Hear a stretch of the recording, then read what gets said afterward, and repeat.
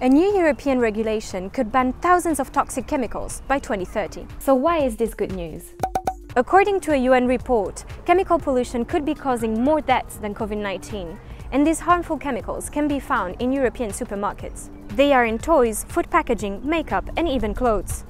About 25% of the 200,000 chemicals produced in Europe are proven to be toxic, and they have been linked to cancer, infertility, and even vaccine inefficiency.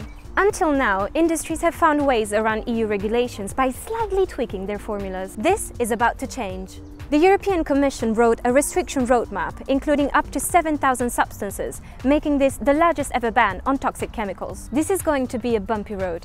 European lobbies are very influential, and they're likely to push against this decision. Yet, NGOs think this is a huge victory.